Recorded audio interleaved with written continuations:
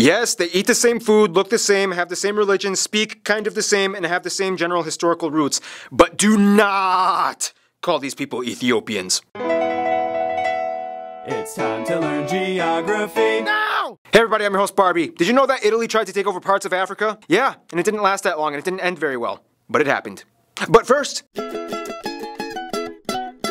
Eritrea prides itself on its location, here's why. Eritrea is located on the Horn of Africa on the east side, bordering the Red Sea to the east, bordered by Sudan, Ethiopia, and Djibouti. In addition to the mainland domain, they also administer the Dahlak archipelago, just off the coast, consisting of 124 small islands, only 2 of which are permanently inhabited, Nora and Dohul, as well as a few of the Hanish Islands that they had a huge dispute over Yemen with, and the South Red Sea Islands in the south. The country is divided up into 6 regions, with the capital and largest city, Asmara, located in the central Mekelle region. The country operates 5 main airports, the largest ones being Asmara, and the former capital when it was under the Italians, Massawa off the coast. Although Eritrea has the 2nd largest coastline along the Red Sea after Egypt, not many people live there. Other than the cities of Massawa and Assab, most Eritreans live inland, especially in the areas surrounding the capital. This is partially due to the fact that, like some other countries we'll cover in future episodes, Eritrea has a generally dry and inhospitable coast. I mean, the South Red Sea region is kind of classified as one of the hottest areas on the planet. Nonetheless, they take their coastline seriously. When you own land along one of the busiest trading routes on the planet, you tackle that bad boy and tariff it like a boss. I mean, unless your constituents kind of start hating you and then they put up an embargo, but hey, they'll come crawling back. They even set up camp and even have an exclave on the southernmost border with Djibouti on the Dumaira Peninsula because they were like, we want to get as close as we can to the Bab al-Mandab Strait. Home to quite a few archaeological sites like the ones in Kohaito, Matara, and Sanafe with the Aksumite ruins, many of which are yet to be explored, as well as a plethora of centuries-old churches, monasteries, mosques, and mausoleums hidden along the cliffs on the outskirts of towns. The point is, with whatever land that they do have, they work to the best of their ability to feed their ever-growing population.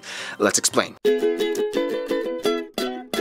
Now, yes, as mentioned before, many of the places in Eritrea's coast are generally hot and dry, which to no surprise is why the camel is actually the national animal. But that's only one part of the country. Surprisingly, they have quite a contrasting land makeup. Just like we mentioned in the Djibouti episode, the general area that Eritrea is located in is a hot mess when it comes to 3 tectonic plates, the Somali, African, and Arabian. All 3 of these converge into an area known as the Afar Triangle. Basically, the land is tearing itself apart. Eritrea is located right at the fork of the East African Rift, including the Danakil Depression shared with Ethiopia being labeled as the hottest place on Earth. Therefore, the rift creates coastal highlands. The results looks like a backwards rain shadow effect in which the coasts are dry and hot and the inland areas are fertile and green. This is also why the majority of the population lives inland. In addition, this gives Eritrea a few volcanoes, most of which are Holocene and extinct, but then again, Nabra was thought to be extinct until it kind of went buck wild in 2011. Inland, you can find a range of landscapes from subtropical rainforests like the ones at Filfil, or you can find green precipitous cliffs and canyons in the southern highlands. Despite the lush interior, there still is an issue with desertification and drought. The entire population is required by law, starting at age 15, to take a month off and terrace hillsides with rocks to prevent erosion and hold in moisture. 80% of the people live off of agriculture, in which crops like barley, beans, lentils, sorghum, and the interestingly small grain teff is grown. Animals thrive in many parts of the country, especially in the lush interior regions. Over 500 different species of birds can be found, as well as mammals like warthogs, aardvarks, hares, gazelles, and hyraxes. In terms of predators, Eritrea seems to have more canine species than feline. Wild dogs, golden wolves, and jackals and hyenas dominate the highlands and plains. Resource-wise, Eritrea actually has a pretty decent diversified economy. However, 2 things they thrive off of are livestock and gold, specifically sheep and goats in the livestock. Gold has actually been mined here for centuries and makes up about 15% or so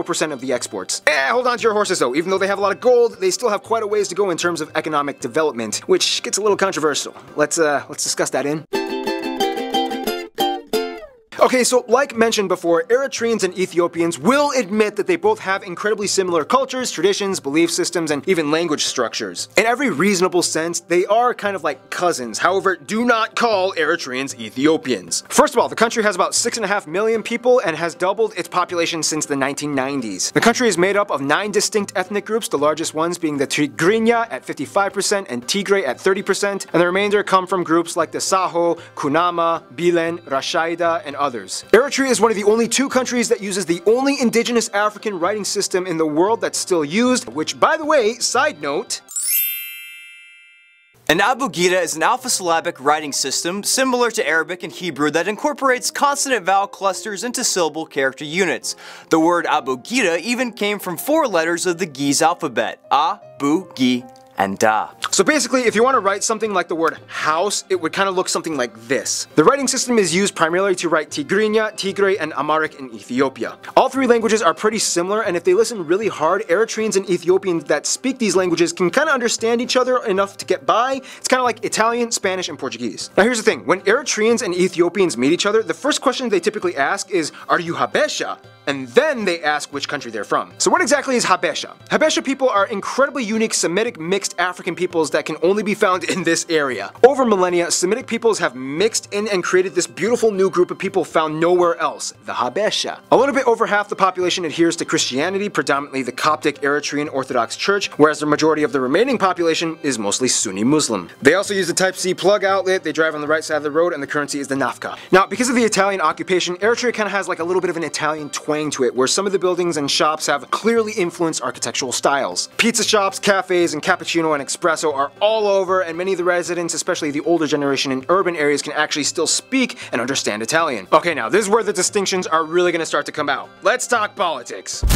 Eritrea kind of gets a bad label from the West because of some of the harsh policies that the government adheres to. Some even have gone so far as to label it as the North Korea of Africa. In the simplest way I can put this, the modern day area of Eritrea was most likely the site of the ancient land of Punt. Fast forward after centuries of other empires and nations taking over until they finally got their independence from Ethiopia in 1993. Guys, I'm on a time constraint. We don't have time for full historical lessons. Just look it up yourselves. Basically, to this day, Isaias Afwerki has been the president since independence in 1993, and the country operates in a strange one-party system that has, how can I put this, rather intense social policies. Everybody, male or female, are required to serve military conscription by the age of 18 and continue with national service. It's estimated that about a third of the country's military in the war against Ethiopia were actually women. Originally, national service was supposed to be for 18 months, but the policy changed and now it's kind of like an indefinite amount of time until the government deems complete. This has been a huge hotbed of controversy for many of the citizens, since some have ended up serving for years and really have no say in it. This has also caused quite a few Eritreans to leave on a daily basis to avoid the conscription laws. The government defends itself by saying that they strongly emphasize the strength and wealth of a unified nation that works moving forward together. This is also one of the reasons why Eritrea doesn't accept most forms of foreign aid, believing that handouts will enable the citizens into an unhealthy dependency. The government has actually kind of done a relatively good job at prioritizing the national budget towards education and health, though. This has in return helped them reach their goals of essentially eradicating polio and most cases of malaria in the entire country. The problem, though, is that there's almost no economic movement, especially in the private sector, with an average annual income of around $600 a year. So essentially the people are fairly healthy, but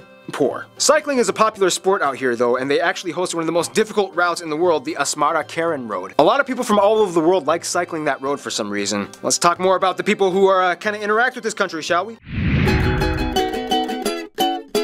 Eritrea is kind of, well, if we're going to be completely honest, let's just say they kind of isolate themselves a little bit. They've made enemies with pretty much all of their neighbors, you know, with battles and border disputes and wars with all of them, even Yemen. However, recently Sudan has been kind of fixing up things a little bit, but they still have some issues. This means that they kind of have to look outwards for diplomacy. Now here's the most confusing circumstance. For some reason, they are friendly with both Israel and Iran. The president has gone to Israel for medical treatments and conducts business with them well, but also has visited the president of Iran and has made friendly ties with them. But they are also an observer state of the Arab League. So essentially, they do have some friends, but they just can't be in a room with all their friends at the same time. Some Eritreans might say that on a fiscal level, Qatar and China might be their close friends, but not necessarily their best, since they've invested heavily in their commerce and business. It's complicated. Their best friends are kind of themselves, honestly. In conclusion, yes, Eritrea has some issues, no denying that, but it's also a land overflowing with deep ancient history infused with Semitic, African influences, coastal sea lovers, with a few leftover shavings of Italian spice mixed in there. And that's pretty unique, isn't it? Stay tuned! Estonia is coming up next.